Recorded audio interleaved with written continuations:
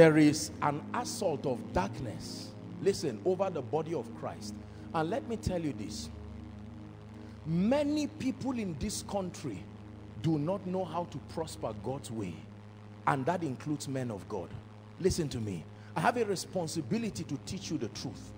Many people do not know how to prosper God's way.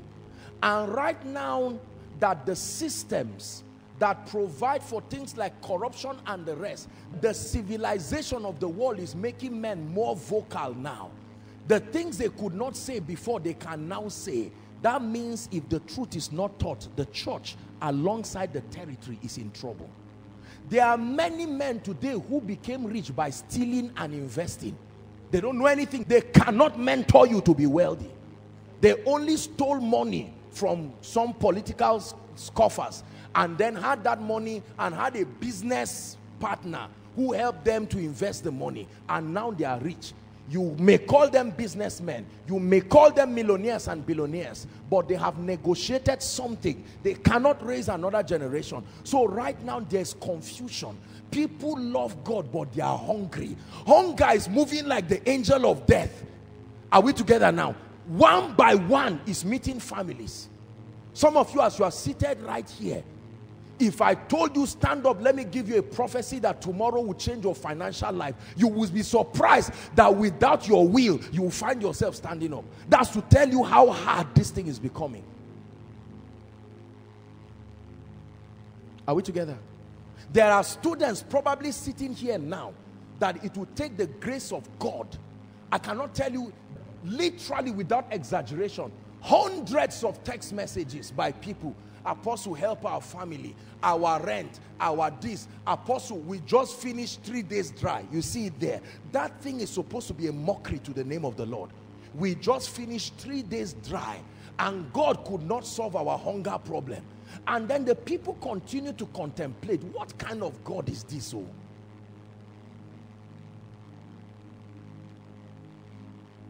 and Satan says, that's exactly what I want. Because let me tell you, when Sam continues to say, help me, and I say I cannot help him, one day he will stop calling me. He stops calling me because someone else has held his hand and says, let's go to the mountain. You can't keep begging forever. Let me show you.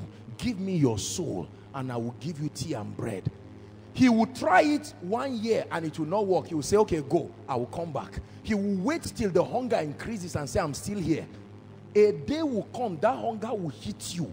And like Esau, you will say, please, what is a pottage? What do you think happened to Esau? Do you not know that Satan waited until Esau was hungry? Satan always comes to men when they are hungry. He waits until you are hungry, then he comes with his suggestion. It's a business strategy. Any businessman will tell you that people don't negotiate at a point of convenience. You wait until there is a need, then you say, okay, here I am again. I told you to sell me the land, you say it was 400,000. Okay, it's because you have food. When the economy hits you, then I bring 250 cash. And then you say, Kai, my wife, what did you say? That just bring this thing. That's what Satan does. So as a young student who is being rewarded by your parents, you don't sow yet you reap. And then you are laughing and say, all this finance thing, I don't mind. And then the next thing, you see a lady and you want to marry her, and Satan says, exactly, let the plan work. He will help facilitate your marriage, not because he likes your marriage. He knows that when you are married, a child will come and the reality will dawn on you. Now you marry as a prayer warrior and a war giant, and then your wife says, my husband, sorry, my parents are coming and we need a place to keep them. Am I God? Am I the only person on earth? See that? And before you know it, your life begins to be in shambles. One day you will find yourself browsing the internet. Mantras for wealth, enter. You will never believe you would have done that. Zodiac sign, the palm of my hand, what does it mean? Let me know whether they caused me from birth. And they say, put your age. And you say, I'm not sure. They told me I'm 30, but the way I'm suffering is as if I'm 40. Let me try 40 and see. You see that? You are laughing, but you know you do it because it's the pain. How many prayer leaders, how many pastors by the grace of God send me text messages all the time saying, Apostle, I'm about to give up. People may not know, they just see me praying and preaching, but I'm tired.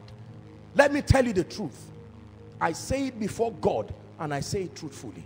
This challenged me because I said it means there's something wrong. Let me tell you this. If you sit down and see your child dying, you will not know when you will do something you never believe you cannot do. You may not do it for yourself. Was it not 2 women that ate their children? What made them eat their children? Hunger. They ate one whole child. A mother that cannot forget her suckling child didn't cut herself. They would have cut one leg, at least the person is still alive, but they ate the baby alive. And the next day it was to eat the child. Look at from Genesis to Revelation, see what hunger did to men. Study what hunger did to men from Genesis to Revelation. Was it not because of hunger Israel went to Egypt? Who took them to Egypt? Not demons. God's covenant people went to Satan. They said, buy us. Money failed. Hunger can take men from Israel to Egypt. Are there not places that some of us are walking today that you sit down and say, but why should I be walking here? I know what happens in this corporation. I know that God is not glorified.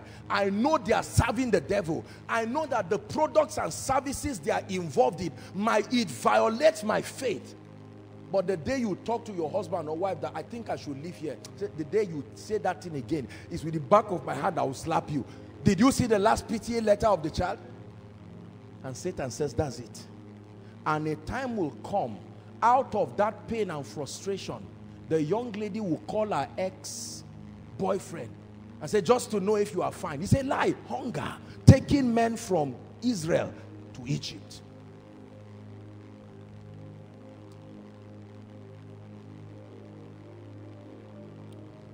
Are we together?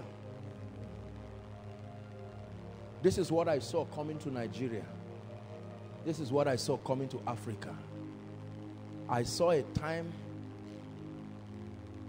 and not too distant time, when hunger is driving people to do things you cannot believe, because the many doors of corruption were just closed. This is what I saw in my vision. And because most men only corrupt, they steal and share. And then they steal and share. Then when you get your own, you quickly manage it well. But now that the door is closed, people are saying, what do we do? And I saw people going to this woman to say, I need members. If I don't get members, where will I get offering? And then where will I get tithe to be able to survive as a church? So Babylon, let's negotiate. Bring members to get more overflows. My soul will be what will be in exchange. If you ever say this cannot happen, you are joking. Do you know the desperation? Do you know what men can do when they are desperate? Read your Bible and see what they were willing to go back to Egypt when they were hungry. They left Egypt. I will sing unto the Lord, for he has triumphed. When they were hungry, they said, we remember the garlic. Hunger will make you forget the promised land. Hunger will make you love your yesterday more than your tomorrow. I remember when I had this boyfriend, I wasn't going to heaven, but I was in heaven on earth. Now that I gave my life to Christ and left this guy, look at how miserable my life is. Oh, let us go back. There is garlic, there is cucumber. Is it not in your Bible? And onions. At least we have food to eat. Moses, we are hungry.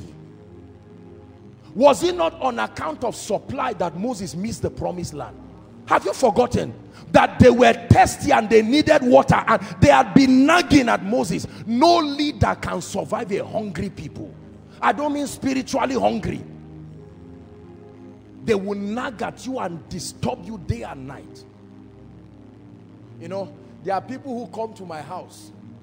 They just come and knock. They knock the gate and stand there. I just open the door and they say, I'm hungry. Sometimes they come as a group. group of children and just knock and stand there. Do what you would do with us. We are hungry. That's what happened to Moses. And Moses God told him, speak to the rock. He was human. Your humanity plus hunger is not good. And he struck the rock. And God said, no, this is it. You are not going to the promised land. It was hunger that made them build an idol. They said, Moses, we are tired. We are not sure that is this your God you saw in the bush that brought us out. Please, Aaron, come, put jewelries together. We will sacrifice our gold. Build us an idol so that we will dance and say you are the one who brought us out of Egypt. Was it not on account of hunger many parents now stop going to church? And they say, where was God when they sacked me from Railway Corporation 1999? Where was God when I was crying with my sick child on the bed, needing 150,000 to... I prayed and I called on pastors, they prayed, and I watched my child breathe his last breath on something that could be solved. Don't talk to me about church again.